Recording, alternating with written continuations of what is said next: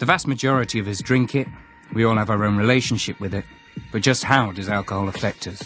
Especially when we get behind the wheel of a car.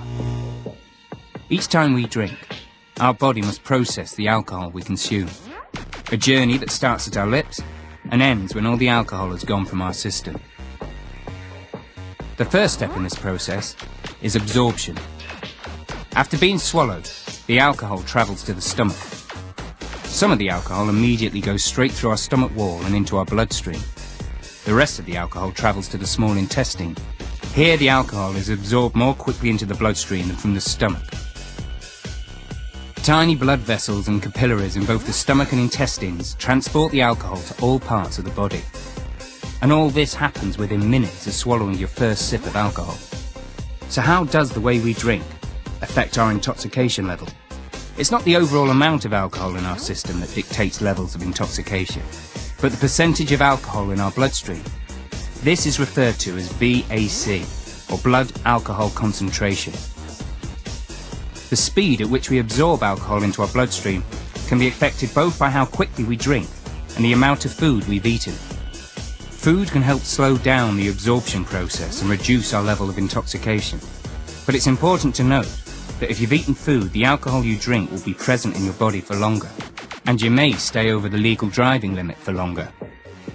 The next step in the process is distribution. The alcohol, now carried in the blood, enters the liver, which will make its first attempt at removing it. The liver can only remove about 1 unit per hour. Any amount above this will be carried in the bloodstream to other organs, muscle tissue, and the brain. As the alcohol penetrates our tissue and cells, it distorts their molecules, preventing them from working properly. Our brain cells are particularly affected in this way. So, how does our body get rid of the alcohol? The blood returns to the liver for another attempt at elimination, and will continue again and again until there is no more present.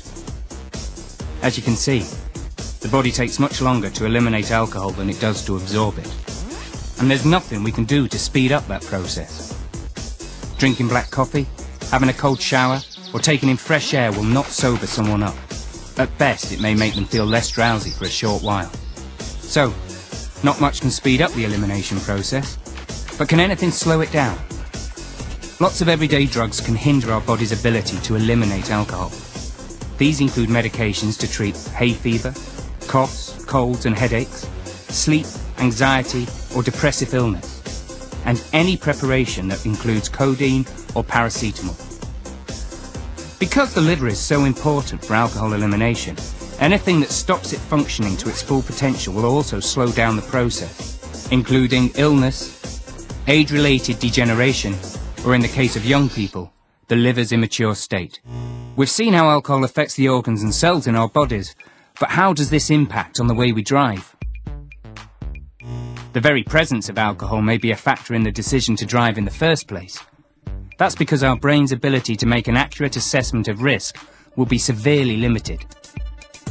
Once you're in the car, your inability to make sensible decisions could also increase the likelihood of a collision, either through excess or inappropriate speed or risky driving behaviour. Your spatial awareness will also be impacted. That's your ability to judge distance, negotiate gaps, and tell the speed of your own vehicle or that of another. Alcohol can affect us in different ways depending on our mood or state of mind at the time of drinking. If we're happy and content, it can heighten our good feeling.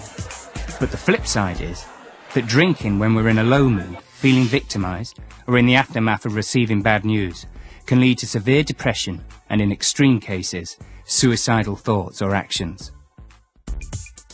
The brain has to communicate with the body's motor neurons to allow us to move and function properly.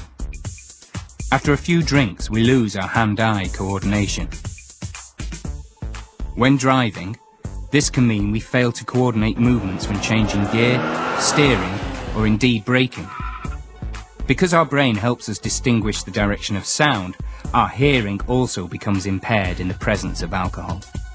Sight is our most important sense when it comes to driving, and what we see is influenced greatly by alcohol. Intoxication slows down our eyes' ability to respond. This can inhibit our ability to distinguish colours and cause blurred vision or even temporary blindness. Whether you enjoy an occasional pint or have developed an alcohol dependency, alcohol affects your body, your brain and your actions each time you drink. Every year, drink driving is responsible for hundreds of deaths on our roads. Have none for the road. Think road safety.